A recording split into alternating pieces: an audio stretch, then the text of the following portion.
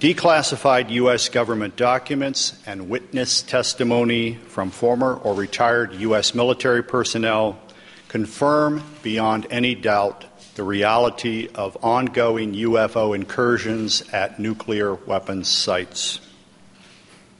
When I say UFO, the witnesses have described these craft as disc-shaped or cylindrical-shaped or spherical. These objects are capable of both hovering and high-velocity flight, usually completely silently.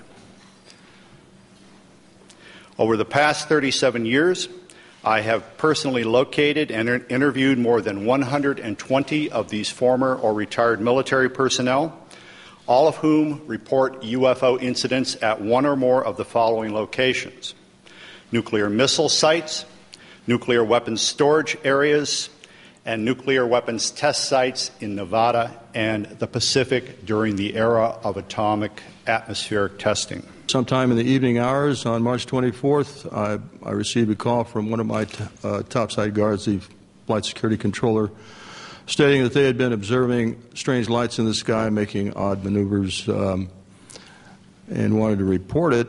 I thought it was kind of a strange report, but I took it seriously.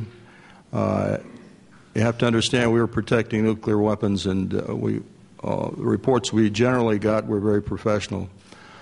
At any rate, I kind of dismissed the call. He called back about 5 minutes later.